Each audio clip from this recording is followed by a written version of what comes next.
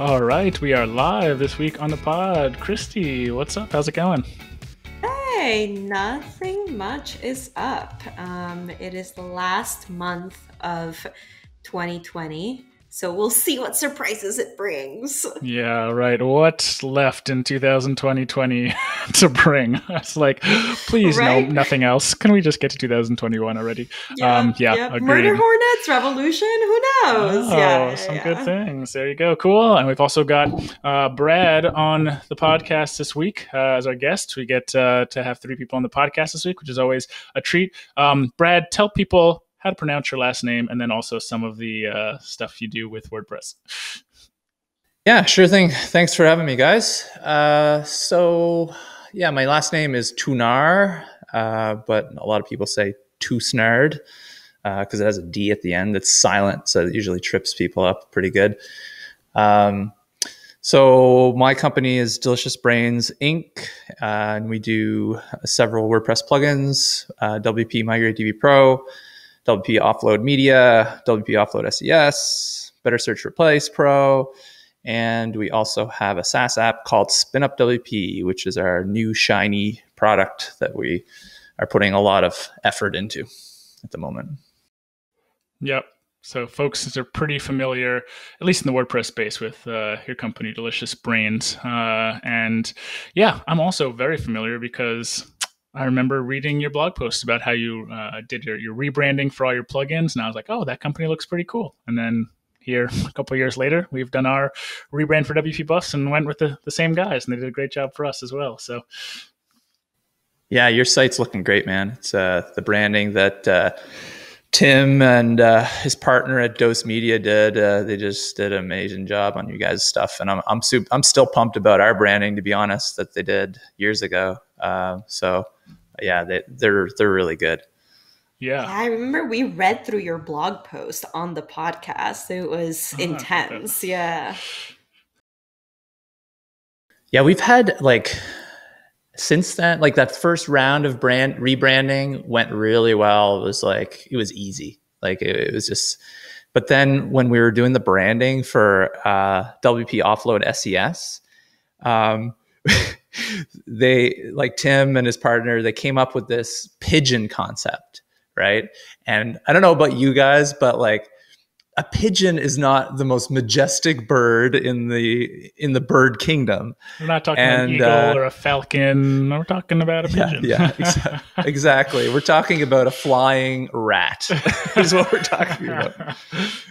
And so we were so against it right from the outset. We even said in the initial brief, that we didn't want a pigeon, even though we knew that carrier pigeons and messaging are very, closely linked and it would make for a good thing. We were just we don't want a pigeon. And then the first, one of the first things they came back with was a pigeon. And we were just anti-pigeon. But then we went through a bunch of other things. We went through a Saint Bernard dog thing that didn't work. And there was just a bunch of other things. And it was just this lengthy, exhaustive process. And I think Tim and his partner were just getting really bummed and exhausted by us. And then eventually we just capitulated at the end, and we really started to embrace the pigeon and the branding that they had done for us. And so now, we have a pigeon. We've got a pigeon in our branding. And this is for WP Migrate DB Pro, right? No. That's the migrating geese, which are I knew more you had majestic. Two birds. That's why I was trying to. Yeah, that's another reason we quoted why we didn't want another bird, because it was going to be confusing. But no, we really like the pigeon now. The pigeon that they came up with looks really slick, like the brand, and so we love it. So we came around on it, even though we were determined for it not to be a pigeon. I think that's one thing that I would definitely rely on that team at Dose for is they can go from a concept that sounds I don't know about that, and they can take it to whoa, this is actually really cool. And they have the design chops and honestly the kind of the creative chops, I think, to help you take that step and help us take that step. We were totally like lost. So they totally led us on pretty much how to move forward with everything.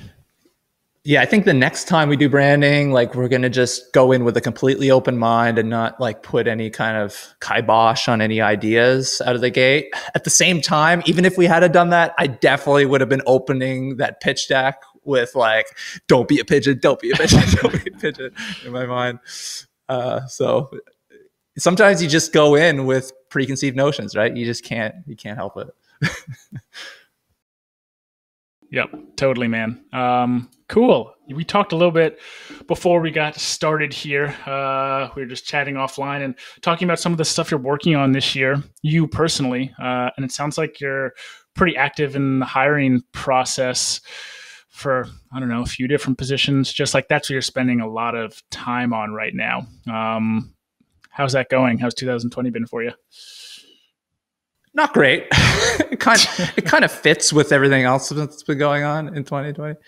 And I think that actually the pandemic has actually maybe thrown us a curveball in hiring as well, because one of our biggest differentiators before the pandemic was that we were a remote company, right? That you could work from home. And all of a sudden, that is no longer a differentiation.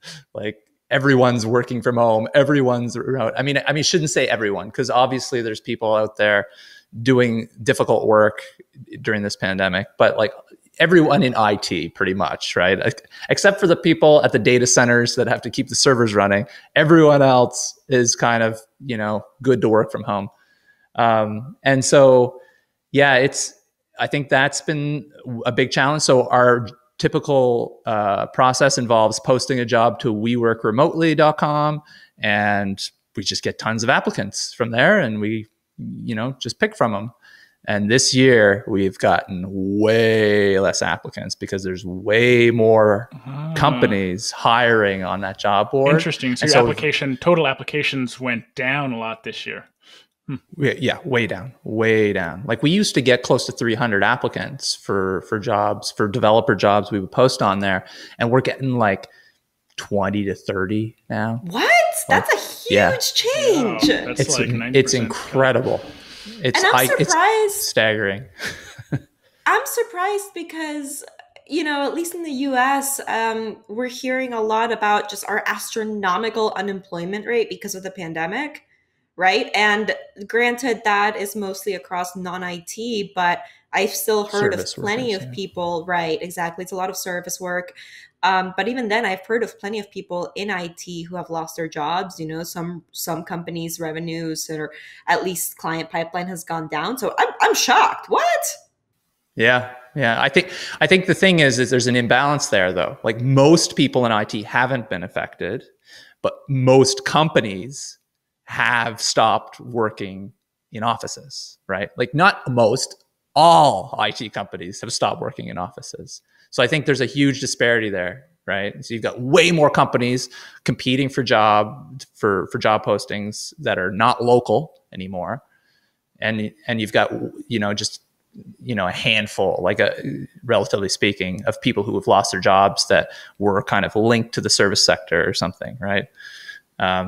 So yeah, I am staggered too. I feel like there might be another part of this story that I'm missing. I keep double guessing myself, like second guessing myself. Like, what? Did we change something? Is our job postings repelling people now? Like, what is going on? Yeah, it's funny because you're competing against a lot of other companies right now, so maybe not as easy for individual companies who are remote to hire anymore, but definitely a good time for the remote job boards. I'm sure we working remotely is having an up year, right? They have a ton of people posting on, we got to find more remote workers. Brad, do you think do you feel like this is a temporary thing, or do you feel like people, I don't know, are starting to everyone's working remotely this year, so I'm sure a lot of people are like, this pandemic sucks. Yeah. But working remotely, I could see that myself doing this. Maybe I want to do this more. Do you think that you're going to probably have, ongoing challenges competing with more remote companies, in 2021 and moving forward? Yeah, I think so. I think a lot of companies are not going back to offices, especially in IT, where a lot of the workers are introverts anyway, right? Now, if you're an extrovert and you thrive you get energy from other people, and you're sitting in an office by yourself at home, that's going to be a problem long term, right? It's going to be difficult. And so I feel like there's certainly some companies, like an agency, for example, right? An agency with like client services people like that thrive off that. Like, I don't think they're going to be able to. I don't know about that one. I mean, it's probably true, honestly. But at the same time, right? Like, I'm a pretty extroverted person. And so a lot of the nature of work from home is a sacrifice to me, but the sacrifice is still totally worth the benefit, right? Like, I just have to work really hard to fill that other part of like what I need to be happy and thriving. So I think even then, we're going to see those people, be like, working from home is great, Have you taken a personality test though? Do you know that you rank as extrovert? You do? I have taken a personality test, and the shocking thing is that depending on how I'm feeling that day, I get introverted or extroverted. So, so I'm right in the middle. Right? So I may not be like the super extroverts. I definitely know people who are extremely extroverted, right? Who coordinate everything and love to, put events together and stuff like that. And I can definitely see those folks really struggling in a fully remote environment. Yeah. I had my whole team take I can't remember. It wasn't Myers-Briggs, I don't think. It was like some variation or something. Anyway, I don't think one person in my team ranked as extrovert. Wow. And that's we're 12, 13 people, right? So it's not surprising that, especially the way we hire, we try not to do video interviews till the very end, and we don't use that as a decision. Like, so we don't, like the video interview at the end, it's really just a meet and greet just for fun. We've already made a decision by that point, one way or another. And the reason for that is there's a bunch of reasons for that, but the primary reason is that we don't do a lot of video calls as a team, right? We primarily, like, we do once a week video calls for updates, and we don't really need to do that. We just do it because we want to get some FaceTime in so that we don't turn into complete social idiots. Right? Yeah. So just to clarify for your hiring process, so you only do one video meet with the person you're hiring, and at that point you've already decided if you're going to hire them or not, and the rest is written communication, emails or Slack or something. Yeah, that's most of the job anyway, right? Exactly. Yeah. Writing clearly and concisely is like a big ranking factor for us, right? And so that we actually have been doing text-based chat interviews over Google Docs. So the interesting thing with Google Docs is that you can actually see them, every letter they type, you can see as they type it. Whereas, typically with like a Slack chat or, something like that, they have to hit enter after they've typed their whole message, and then you see it all. But you can see their thought process and their like backspacing and everything as part of the chat when you use Google Docs to do the interview. And so it's a little nerve-wracking, I think, for the candidates. But we haven't had, any serious complaints about it. And I feel like we glean a lot. We know, we really get the cadence of their thought processes and just how quickly they type. And there's a bunch of information that comes from doing it that way. So yeah, we found that pretty effective way of doing things. Did you think of that? It's really yourself? Bizarre. But did your team come up with that, or is that something you? I think I came up with that idea myself as part when I was developing a hiring process. Yeah, that's a cool idea. I mean, I like that a lot. I think there's like I like the idea of not doing a lot of video through the interview process, especially if your job is based on written communication. It also is a nice way to like take pressure off of people who may be more of introverts and maybe not as much of video people and want to showcase their skills in a different way. Exactly. Also, that being said, there's always going to be some kind of pressure in a job interview. I mean, it's a job interview, so it's like it can't be no pressure, and there probably should be some pressure because like working a job to get some kind of results has some kind of pressure too, right? So it's like having but the Google Doc sounds like a nice happy medium because it's like you can write and someone can, be there hanging out with you and chatting with you, but you get to glean a little bit into that process. And I totally get like the backspacing or the speed of typing and looking into people's thought process. I bet you see people like, oh, I really liked that he or she deleted that little part and rewrote it because I think that how they rewrote it was better. Like that, gleaning those little things are like a lot of times can be helpful. Is this the right candidate or not? Yeah, totally. I may steal that. What do you do? Do you guys, do you do interviews over video early on or?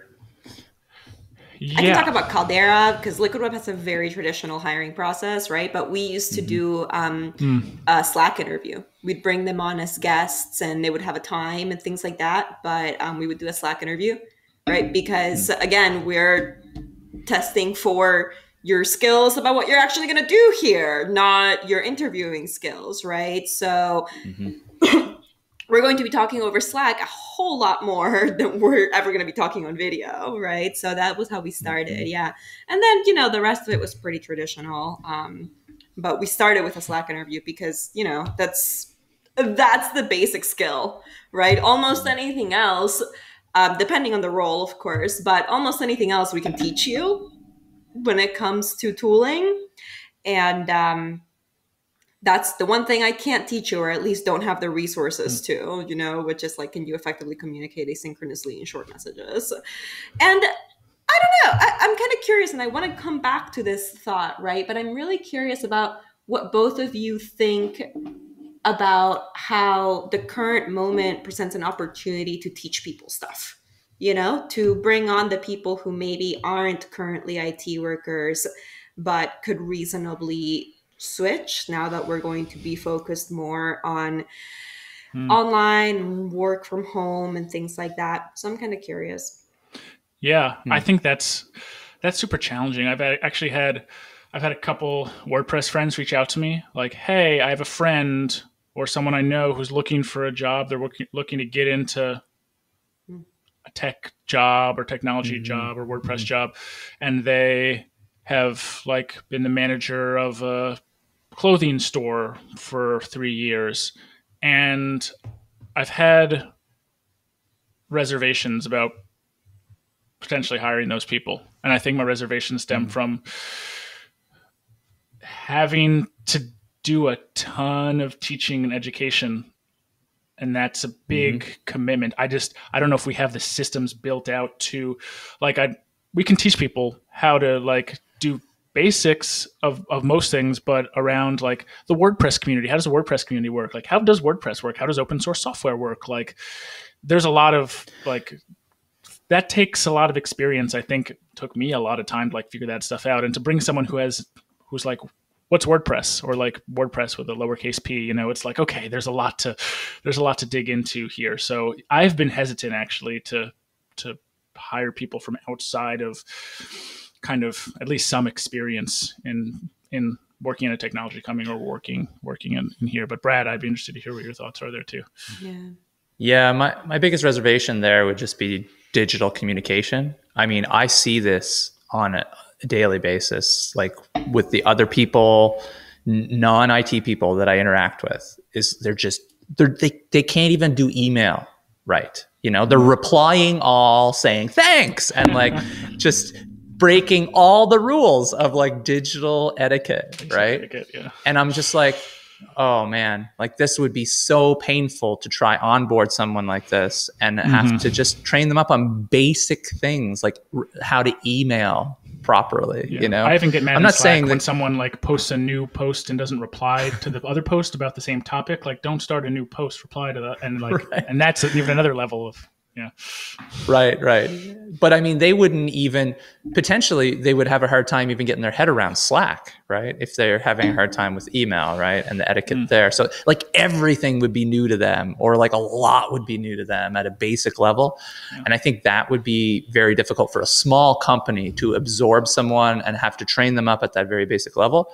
I could see larger organizations being able to do that and having the processes in place to handle that, because larger organizations tend to take on more junior people anyway as part of their whole growth strategy and hiring strategy. Right. For us, like, we don't even take on intermediate and junior people because we feel like we would be spending so much of our resources, the little resources that we have, just training those people up and getting them to a point where they're going to be a valuable member of the team. And then they might leave, right, is the other thing. And we've only got, 13 people. So, I feel like you need to be a much bigger company to take on someone with the basics. Like, I would say at least 50 people you would have to be. That's kind of the number I have in my head anyway. Yeah. I feel like I'd want like an academy or like a training section of my company, right? It's like you see a bunch of big Fortune 500 companies like doing a ton of technology education for youth like around the world. A lot of that is they want to be a good company and maybe make the world a better place, but there's also the advantage of, hey, in 10 years that person could be an employee here because we helped bring them up. Exactly. Right? There's that thought process. So yeah, Christie, I'd be interested to hear it like at Liquid Web. Like you said, you have a more traditional approach. Do you have you this year? You may not be super privy to all the hiring stuff, but have you seen folks come into Liquid Web who have like not had traditional backgrounds, or is it mostly people who have like had some experience? It goes either way. With Liquid Web in particular, I mean, we're a 1,000-person company. So you don't know every single person you hire? I don't know every single Well, the thing is, like, I probably know more people than like the average part of that 1,000-person company, right? And that just has to do with my role and my personality. Extrovert over here, yeah. But right in the middle. But it depends, right? Like, I think that even a company like Liquid Web isn't going to hire someone with absolutely zero tech skills, right? And I also think that today in particular, there really like aren't that many people with zero tech skills. I mean, there's a lot of people with zero tech skills, but a lot of the technology skills that you need to come in with are now things that more of us are practicing, right? Just for daily life, especially now that we're living in this like weird topsy-turvy post-apocalyptic pandemic world. A lot of people have had to learn how to communicate online, have had to learn how to use Zoom, right? Have had to learn how to write. So I think the tides are changing a little tiny bit, right? And I don't want to be discouraging to anybody in that position. For the most part, though, Liquid Web is like traditional in its hiring. And so part of that means that you don't see a whole lot of sort of like career switchers, right? Like you see roles being posted and people with experience coming in. Some of the roles are deliberately posted as entry-level roles, right? And the company is still looking for the relevant credentials for an entry-level role, right? And so with Liquid Web, it's more in the traditional end. I definitely agree with you both that for a small company, the amount of resources that training requires is massive, and training is a skill, right? I don't think that everyone who is a CEO or an owner or a technology lead is necessarily going to be the best teacher. And that alone brings on a level of complexity that is not going to be easily approachable to most small companies. The other thing too is it's not the best thing for the entry-level person, right? You mentioned that they might leave, but it's really hard to start out in a position in which you don't have mentorship and you don't have a lead in whatever you're trying to do to learn from and grow from, right? And I think that that can also be a disadvantage, but is that disadvantage heavier than the disadvantage of getting your foot in the door? I don't really know. Yeah, interesting. I think I also, this kind of transitions into something else that Brad, you put as maybe a potential topic we could talk about today, which is like when you're rating potential candidates for a position, there's like this intuition versus scorecard, I don't know, conversation. Some people may do more of a formal scorecard. We used to do pretty formal scorecards around like what we thought about answers to certain questions. Was this a 7 out of 10 answer? This seemed like a 7 out of 10 answer. Actually, I remember we specifically didn't do 7 out of 10. We weren't allowed to give 7 out of 10s because 7 out of 10 is like a total waffle answer. Like it's like not good and not bad, but it's just in the middle. So we're like either 6 or 8 or any other number out of 10 besides 7. But anyway, no you could give, no sevens. But we'd like go in like a Google Doc or like a sheet, and we'd like go and average the numbers and be like, okay, this person got like an 8.2 and this person got like an 8. So was one person better than the other? And we don't we don't really do that anymore. By point 2, clearly he is better. Exactly. But we've kind of transitioned to like more, I think, intuition based, and like we think you're going to be good. We've done some qualifications on you. Let's do a trial period and see how this actually works. And that's, I think, worked out better for us. But I'd be interested to hear, Brad, like what your thoughts on there, because you had this as a point you wanted to chat about. I don't know what you guys do over there. Yeah, man. I feel like our hiring process has gone from, so the approach was just throw them in the deep end and sink or swim. We would literally just take several candidates that we barely even vetted and just throw them at the project and just like add them to GitHub and everything and just say, here you go, pick up some issues, start contributing to this project, right? Like kind of like almost like an open source kind of mentality, right? Yeah.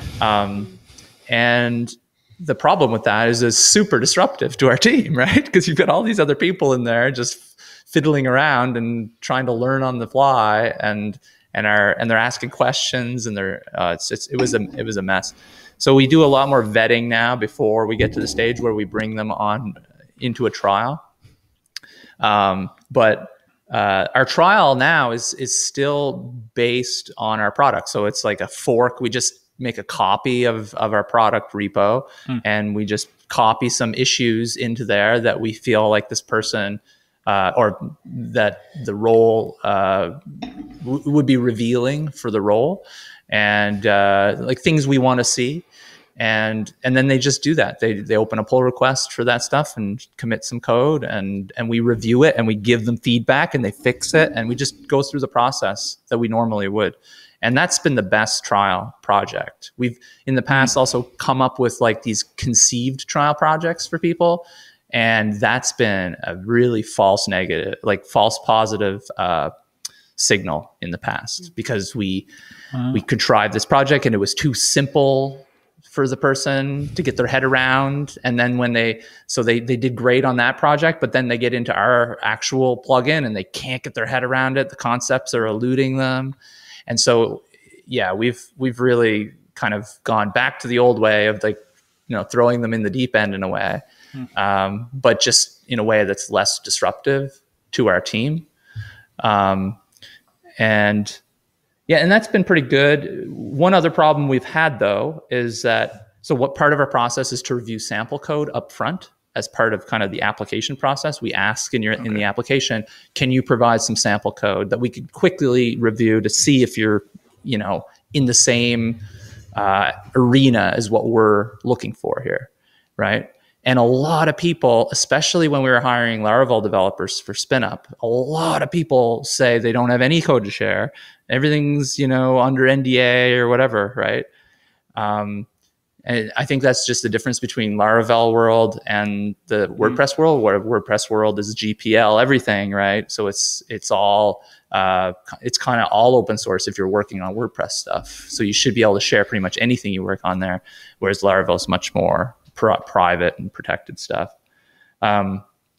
So now with Laravel developers, we have to have this kind of code challenge project that is contrived, that allows them to do something that can show us, like, can you cut it? Will you be able to cut it when you get into our application, right? So we had to contrive something there just for those people. But then we still bring them on into our app and try them out sometimes, right? If we're still not sure. So our process is really fluid, and it really, like, if we're not feeling sure about something, we'll figure out a way to like squash that uncertainty before we make a commitment, especially if someone is employed full-time and has to leave their job to come and work for us, right? Like, in those situations, you don't want to say, yes, you're hired, and then find out like 2 weeks in that they are not a fit, and then they're they're out at sea. You just let them go, right? Yeah, it's tricky, man. It's so tricky. Tricky is like the number one word I use for hiring stuff, because it's a huge challenge. It's like, no matter how good or bad I feel about someone, it's almost like it's like anything could happen, right? As someone who's hired a good amount of people successfully, but also had a lot of issues hiring in the past. Over the past 3 years, like, I've probably had, I have personally had like 3 or 4 people who have hired who just didn't work out very well. And usually I can look back in the moment. It's hard to say, like, I need to let this person go. Like, it can be difficult to say that. But then after it's done, I can always look back, even to like the application process, even to like their first week. Obviously there's more stuff we could always do for onboarding and helping people get better at that. But there's usually something I can look back at to say, that was maybe a red flag for something that could have turned into something bigger. Brad, I don't want to call you out, maybe you've had some hiring that's worked out, maybe some that hasn't worked out. Any around hiring that hasn't worked out where you've seen something like that? Anything specifically you've seen that you look back and like, oh, that wasn't, like, I should have listened to myself more and like noticed that might have been an issue. Yeah, I feel like in the past I've given up the hiring decision to my team without guidance. I mean, that was a huge mistake. That was probably the biggest mistake I've made hiring in the past, where I said, you guys hire this person and just like, you're on your own. You've never hired anybody before, but I'm sure it'll work out, is basically the approach I took, which is terrible in retrospect, right? Everything that doesn't work out is always terrible in retrospect. But at the time, it didn't seem like that big of an ask that they would just figure it out. But in retrospect, hiring is super difficult. Of course, I'm not very good at it still, and I've been doing it for years. That was my thing. I was like, I'm not very good at it. Someone else should probably help handle this. Yeah. So yeah, that was probably the biggest thing. And then, like I said earlier, like we contrived of a project that didn't actually test their skills very well, to test kind of all the important parts. And so in retrospect, we look and we say, oh yeah, that project was a bad project to actually use as vetting. So that's two. I'm sure there's dozens of others. If I'd rather not sit down and make that list, though. Yeah, exactly. It's a stressful list to put together. And I feel it's kind of like whack-a-mole too. Like I feel like there's going to be something new next year that has never happened, that lets someone in. That someone gets in through the cracks, and then we find out, oh shoot, yeah, we gotta watch out for that in the future. Yeah. How about, well, maybe we could talk about the other side of the coin, like the positives, people who have worked there for a long time. Anybody, or like, your best team members, people who have been there and you can really lean on and trust and are really core members of the team. Maybe some positives from like some of their, I don't know, because there's like kind of hard skills and soft skills. There's like obviously like technical chops that your developers need, but then there's also like soft skills around communication. Like, how do you use Slack? Like, okay, they can just do it. Anything specifically that comes out to you is like things that I usually think about it, like the people I manage directly, like if they can make my life easier as a manager, like I don't have to sit over their shoulder, like they get their stuff done, like they're good team members. Like to me, if they can do that, like they're like 80% of the way there, right? So anything from your perspective though, where you're like, this is what tells me like this person is, the bomb. Yeah. Well, I mean, our retention's been excellent. We just had our first team member leave that's been with us for a long time, which is, sad, but, he was moving on to new exciting things. And so we kind of celebrated it, but there was a somber mood to it too. Once you get to 10 plus people, statistically speaking, at some point, yeah. So he had been with us since 2015, so 5 years. We still have 5 people that have been with us for at least that long. And we've got we got 2 more that have been with us, I think, for 3 or 4 years. And then the rest are newer. One's been with us for 2, and the others are much newer. Our retention rates are really good. We had one person stay for 2 years and leave, our marketer or marketing manager. That happened. But I think largely what happened there is that she hired someone under her to help her with a bunch of tasks, and it kind of replaced a lot of the work that she was doing. Kind of filled her role a little bit too much, if you know what I mean. So she kind of made herself obsolete. Yeah, she was stuck between manager and individual contributor. She was just kind of like, yeah. So I think that's a bit what happened there. And I mean, the idea there was to grow, like for her to become more of a high level person, right? But she was having difficulty doing that, I think. And so she ended up leaving the company, which is fine. Like we've been fine ever since. It wasn't like, oh, this is devastating, we're not going to be able to keep going here. That would be bad, right? If you lost that key person. Yeah. I feel like honestly at this point, most people on our team, like if they quit or had to leave, things would be okay. But there are definitely probably 2 or 3 people who I would be stressed if they left, because they're really core to the team, which is good, right? They're really core contributors, but if they left, that would be a challenge for us, that's a challenge too. So you want to have people, it's like what line, where do you want people? You want people to be depended on, but not too dependent on. Yeah.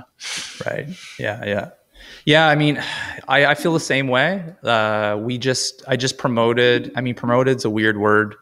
Changed role is probably a better word.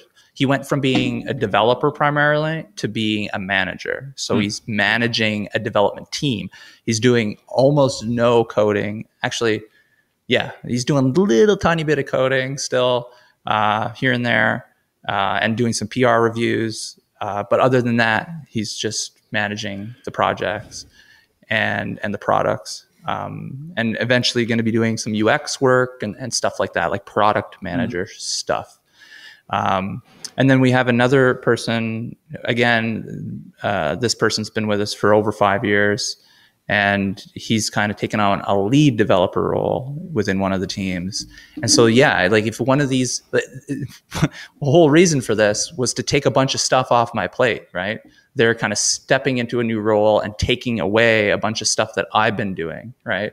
So yeah, if they were to leave, it would really, really suck, because I would have to inherit all those things again until I could find a replacement. And one of the only reasons that I felt confident in giving up these responsibilities to these people is because they've been with me for so long. They know everything so well, and I trust them, right? And so yeah, if they were to leave, it would be really difficult. So yeah, totally. The one other thing I wanted to chat about here in this podcast actually is based on what we all started talking about, which was how you're seeing fewer leads come in for new hiring prospects. So top of the funnel. And I wanted to talk a little bit about that because as someone, I've adjusted my hiring structure somewhat from just basing it on these websites where I post a job and I get candidates, to actually doing more like quote unquote recruitment. That sounds like really formal, but it's more just like using my network to reach out to people. Like Ali Nimmons is on our team now. Like that started from a Twitter DM where I like DM'd her about like a project she was working. I think she was helping like her coworker Michelle like raise money for a laptop, and I like DM'd her. I was like, "Oh, this is a really cool project. Like super cool." And that eventually turned into, now she's like our community person and rocking it. Nice. And I'd be interested to hear also from you, Christie, around like, I mean, Liquid Web is a 1,000-person company, right? So you probably have like an HR department that like does like outreach and like has a certain candidate quota every month. But Brad is a smaller company.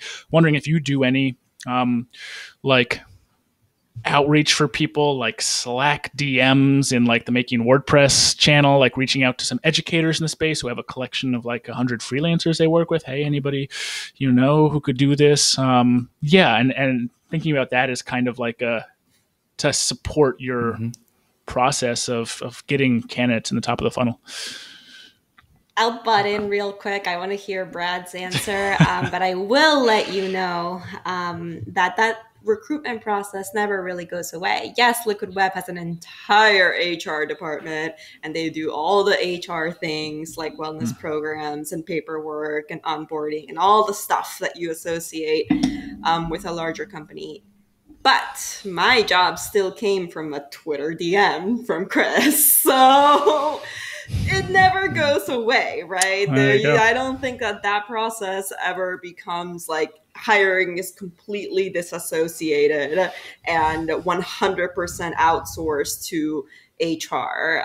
It's always going to be about networks, and that's true for people looking for jobs too, right? You have a better chance when you know someone who works at the company, even if it's not someone who works in hiring. Why? Because they can talk to the hiring manager, because they can make your name relevant in a stack of resumes, blah, blah, blah, all the regular sort of like employment advice, right?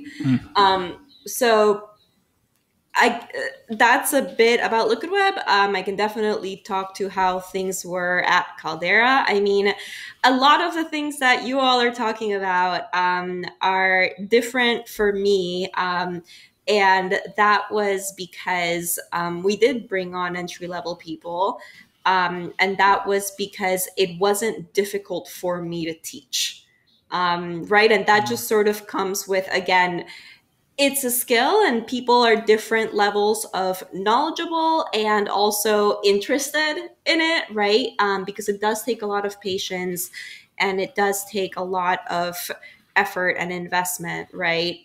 But for me, I mean, a ton of my job responsibilities now is to teach the product catalog to sales, to the partner team, to new support people, to things like that, right? So this is just sort of like, I hate these words too, but like kind of like a natural competency, right? And so when you're looking at entry level roles, that funnel is just going to be bigger.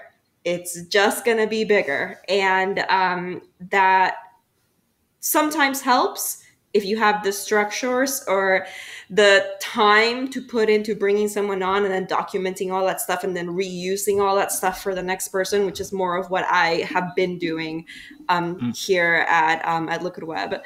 But, you know, outside of taking on that strategy, it's hard to get qualified people. When we were looking for roles that were intermediate to senior, it was really hard to find people. A lot of recruitment was required. A lot of people didn't make it through, even if they weren't entry level, just because there were key pieces of information that we just couldn't teach.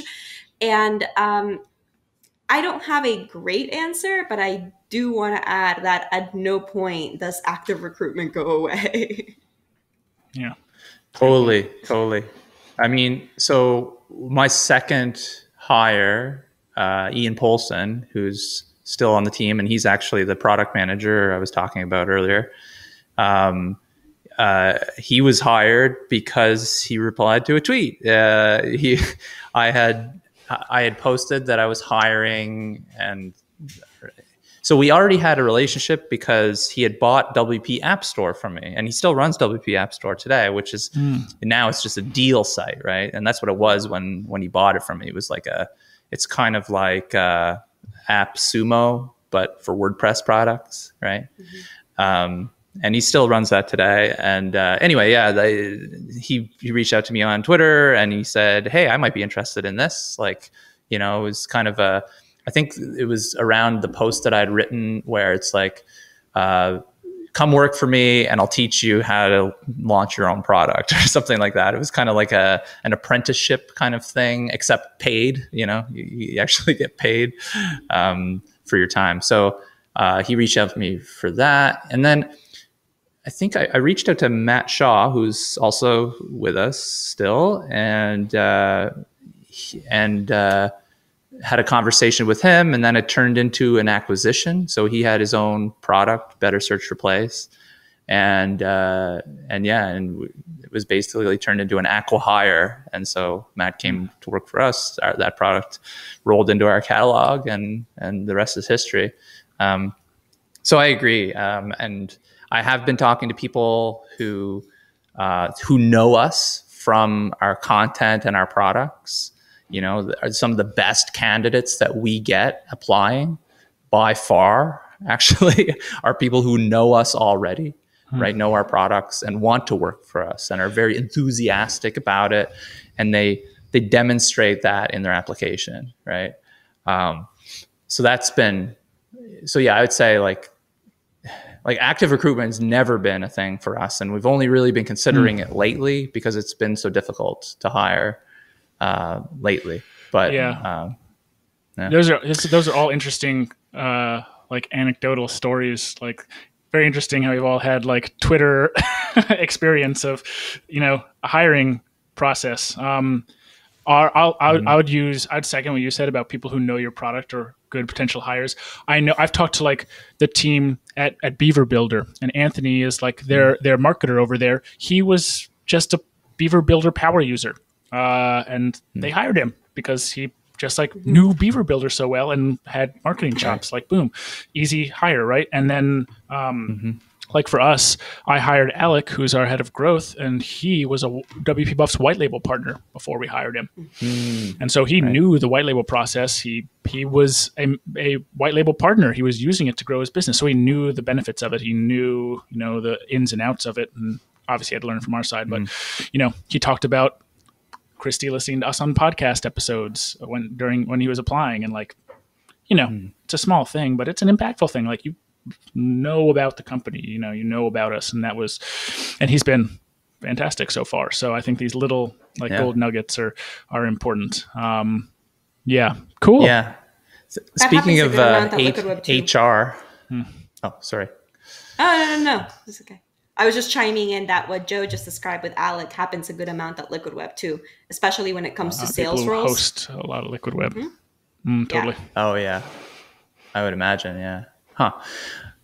Speaking of HR though, we are now like after this year of basically, I spent so much time hiring this year. I'm starting to consider a part-time HR person to really do some of the heavy lifting around hiring, because I feel like we've probably hit the point now where we are just going to be hiring kind of perpetually. It's going to be, and if I don't have help with that, then I'm just going to be the one doing it perpetually. So like a recruiter or someone to like filter applications and maybe do initial contact with applicants. Like I've been doing all of that myself this year, and I really need to give that up.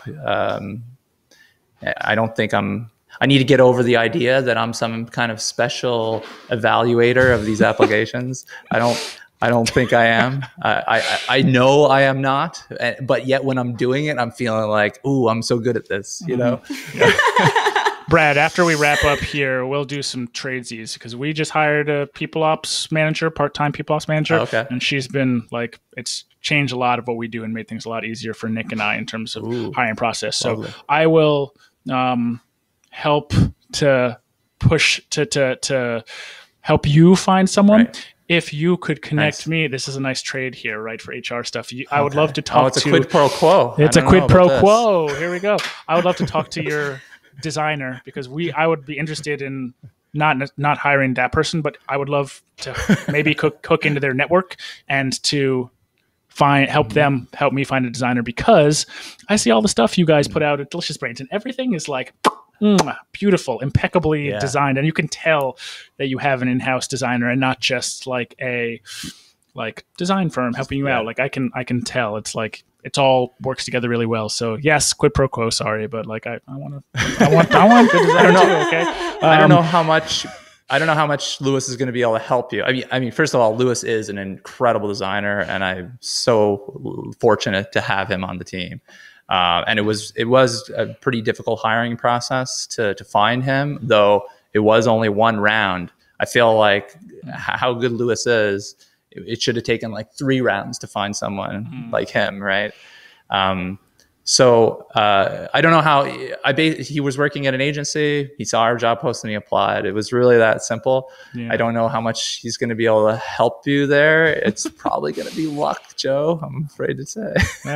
Turns out usually that's the case. And so, yeah, I'm with you there. But cool. Well, let's wrap it up. We've been doing like 50 minutes or so. So, appreciate you being on, Brad. Why don't you tell folks website, Twitter handle, places they can find you online? Yeah, at Brad T on Twitter, and you can find our products at deliciousbrains.com and SpinupWP.com. Yes, cool. And last thing, Brad, we ask guests to do on the show is ask our listeners for a little iTunes review. So if you wouldn't mind asking our listeners right now for a little 5 stars there, we'd appreciate it. All right, folks, it's time to do a little work. Not really, though, is it? It takes like less than 5 minutes to do this, right? You go to iTunes, and actually, do you have to go into the iTunes app to do this, or can you go to the website, or like where do you go? You can go to the website. My computer has a little pop-up window when I go to the website. It says, "Do you want to open this in iTunes?" So then I just open it in iTunes. Right. But we also have a redirect, so people can just go to wpmrr.com/iTunes, and it will just whatever your device does with that, it'll take you right to the review area. Yep. Super easy. So wpmrr.com/iTunes. That's easy. Just do that. And then like 2 minutes later, you're done, and you've done a really nice thing for Joe and Christie. I mean, that should make you feel good, right? Oh, there you go. So as always, we appreciate those. Leave a little comment with something you learned from this episode, and then we can shoot the screenshot to Brad and say, "Oh, thanks, Brad. Appreciate you helping us get a review." And it will also help us choose what other episodes to do. If we get a bunch of reviews about a hiring episode, hey, we'll talk more about it in the future and bring other folks on to talk about it too. So cool. If folks are new listeners, we got a few older episodes, right, Christie?